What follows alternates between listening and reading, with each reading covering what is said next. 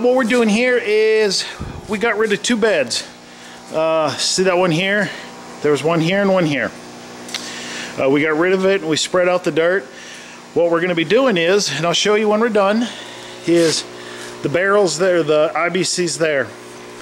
We are going to be lining them up over here for now on this side, filling them with water, and this way is south, just so you know. We're in the northern hemisphere, so our sun's in the south for all you people down under. And cover them with some black plastic. And what's going to happen is the sun is going to radiate, heat the water up, since the black will help. Then at night it'll radiate the heat out. So it'll just be like some free heat for us. So we did that last summer with these barrels. But since we got some extra of these, we're going to use those for now. And we're going to try to stack as many as we can over here, leave just a little open area here in case I start to build a big aquaponics system. I have one bed I can build so I can transfer the water into, so we don't waste any water. As soon as we get these set up, I'll show you. That's it, what we're doing. Everybody, this is what we're taking this bed apart too. You can kind of see halfway through what it's like.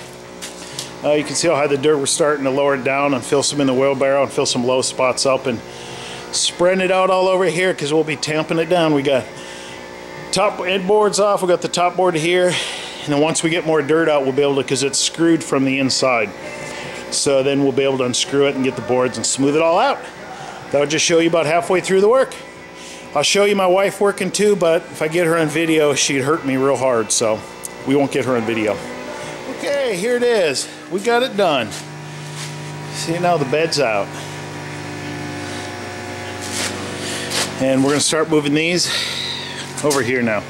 I'll get you a look from the other side. This last bed here, I have a wheelbarrow. There it is there. It's 9 cubic feet. And this last one here was, yeah, 16 wheelbarrows, 9 cubic feet each. So it kind of tells you how much work we had to do. So glad it's done. These 2x4s sticking out of the ground are little just spikes. You can see water spigots coming out because each bed that we had here had a water line on some drippers. And the last one down there is, I was like, oh, I'll cap them and later after I get done and everything. But yeah, my big old size 12 kicked it. We had Old Faithful for a while, so yeah, cap them first, cut them down, cap them. So that's a bit of advice. So that's us right here. After we get some of these IBCs in here and film them up, I'll film it again, but you can see it right there. Okay, everybody, starting to film up now. Let me back up so you can see. See the tanks right here, and I'll walk around. Excuse me, we got 8 tanks right here. We're gonna get 2 more. And these are the 275s.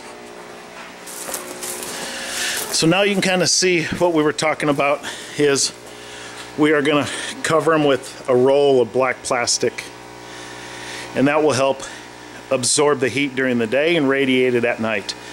Last year we had a bunch of 55-gallon drums doing that with trash bags over the top, and it kept the greenhouse 10 degrees warmer. Now just the greenhouse kept it about 10 degrees warmer than outside, and with the barrels it was 10 degrees plus that. So without heating it, the greenhouse, we get 20 extra degrees of heat, which is usually good enough to get us above the freezing. So we don't have to pay for much heat during the winter. So I'll go back here a little bit so you can see. You can see in relation to the stuff up there. And the wife is hiding behind the tree. If I get her, you'd see a fist coming this way in 3D. So that's it. Hope you guys enjoyed the video.